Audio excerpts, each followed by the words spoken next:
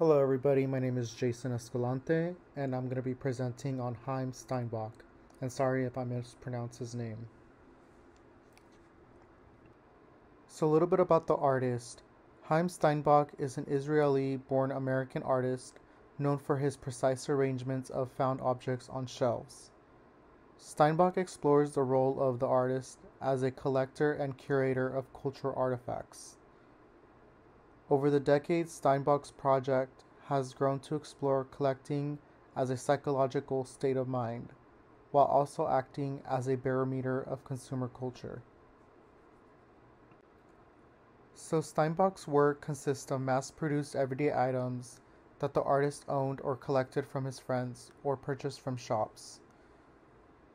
And they are usually arranged on a specially designed wedge-shaped shelf. So some of his objects are repeated and others are singular. And the juxtaposition of these objects reminds one of the objects in display in one's home, making his artwork feel relatable. For example, the images in comparison, it may seem as Steinbach's work would be in someone's kitchen or restroom or living room, etc. So some of his objects are grouped by their characteristics, such as their form, scale, and/or color, while others are arranged to suggest a sense of hierarchy amongst the objects.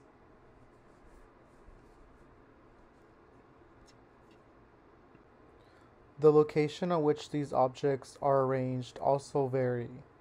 Some of his shelves come in a variety of shapes and sizes, and the walls on which the shelves are could either be painted or wallpaper. He does this to reflect the myriad of designs that exist to feed the consumer culture and contemporary society. So you can see an example right there with the Ajax and the colorful walls. What I found most interesting about his work is the objects and the diversity that is being presented, ranging from rustic crafts to well-designed pop culture products. This really makes you question, what could these everyday objects really mean? Steinbach also aims to explore the relationship between us and objects in an era of materialism.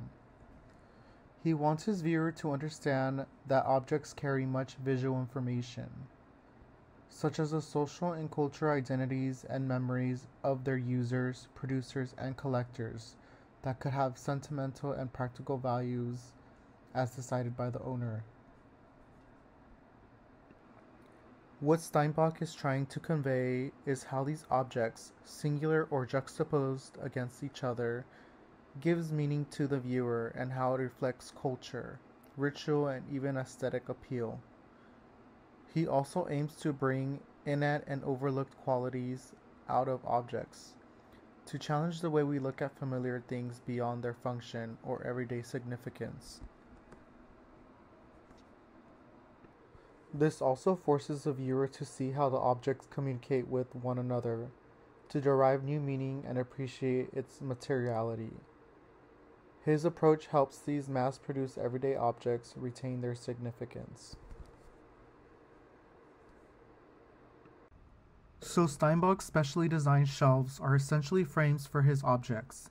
The minimalist approach directs the viewer's attention to the objects, yet provides enough contrast to highlight the formal and material properties of these objects. The shelves also help the museum space validate the everyday objects as an artwork, rather than just be seen as a sculpture. In the next slide, I will go ahead and show a short interview video in which Steinbach will go more in depth with his history and concepts on his overall artwork.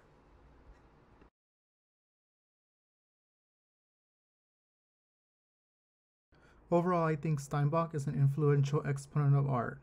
Since the late 1970s, his art has been focused on the selection and arrangement of objects, turning these everyday objects into art and sculpture. Thanks for watching.